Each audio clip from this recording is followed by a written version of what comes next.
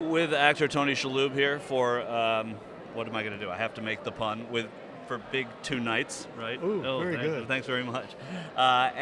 You know what brings you here? You know, when we hear about Hollywood, the political parties some want to keep their distance, some want to embrace, and we saw the debacle in Tampa. What brings you here? Well, I'm here with the Creative Coalition, which is a group of actors and artists from actually both coasts, and it's really a nonpartisan cause, and we're trying to promote the idea that we really do need the arts in public education, trying to bolster the NEA and the NEH, and reverse the trend of all of this,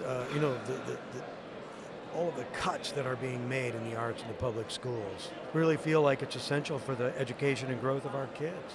How is that, though, a nonpartisan issue? When you hear out of the Republicans a willingness, almost a desire to say, well, we're going to cut the National Endowment of the Arts. Oh, they are saying that, but well, what we really need people to embrace is that this idea that it's not just good for education, it's not just good culturally, but it really makes economic sense that every dollar, let's say, that's spent by the NEA, $7 are returned in tax revenue.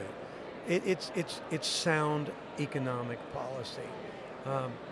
So I think if people can get behind that, we can make some inroads. And do you think you could get it to resonate? I mean, in this building, it's going to resonate with just about everybody here.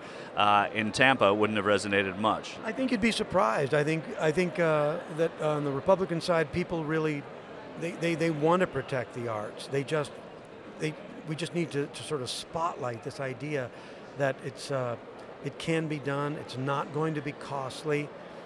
It may be a bit of a long-term play, but it makes sense, and everybody can get behind it. Tony Shalhoub, thanks a lot.